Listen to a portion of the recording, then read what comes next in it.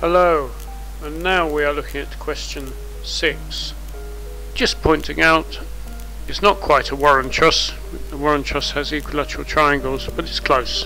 10 kilonewtons are loading at the third span point. The span's 15 meters. The depth is 3 meters. And we're looking for the force in the first internal angle strut and the top chord, which is F1 and F2 respectively. And the section for the truss struts is given as a tubular section, 76 diameter, 3mm wall thickness. Modulus is steel, and a shear modulus for steel, which we're looking at in the deflection calculations. It's given as 78 times 10 to the 3 newtons per millimeter squared. The area is 6.9 centimeters squared. And the hints we are looking in the book in figure 2.2.9 and chapter 2.6, pages 53 to 55. Question 6a. And what we want to find first of all is resolving for the on the right hand side for the struts. So we need the reaction, which is 10, and we put the figure in. So from section figure 2.2.9, resolve at the right hand side support. So we show the components here, and it's the force in the diagonal tie. Tension is given by resolved vertically, which is R divided by cos phi, and we work out for root 3 squared plus 2.5 squared over 3.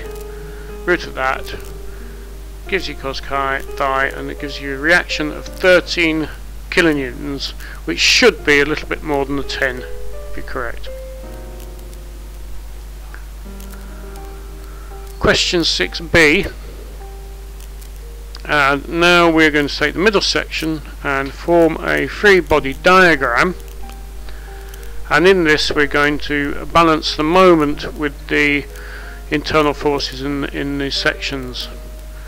So we take the moment F2, compression to balance the sagging moment. So the sagging moment's the moment in the system. This is the beam, so F2 times D is the moment itself. That's the action. So the moment is 10 times 5, 50 kilonewton meters. F equals m over D, 50 over 3. The depth gives you 17 kilonewtons compression. And likewise, the chord in the bottom is in tension. Question 6c. We're going to look at the stresses in the first sloping strut for the 70 by 3 CHS with an area 6.5 centimeters squared. So the stress is P over A. We work it out as a ultimate load of 19.5. This gives us stress of 28 newtons per millimeter squared.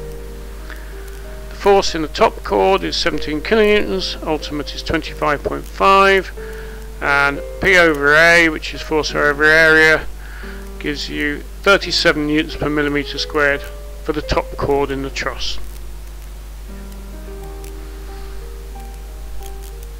This is in compression, and this will be the critical condition for buckling checks. Question 6d. Now we look at the system. We've got the bending, deflection and shear, the beam effect.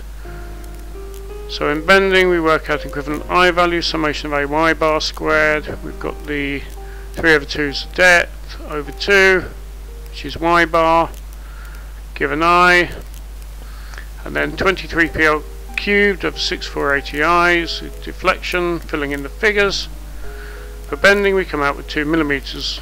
For shear, the deflection is WL squared alpha over 8AG. If you look in chapter 2.6, page 55, and adding in the figures with the shear modulus and the shear area, we come out at 0.5 millimeters. So the total combined deflection of bending and shear is 2.5 millimeters.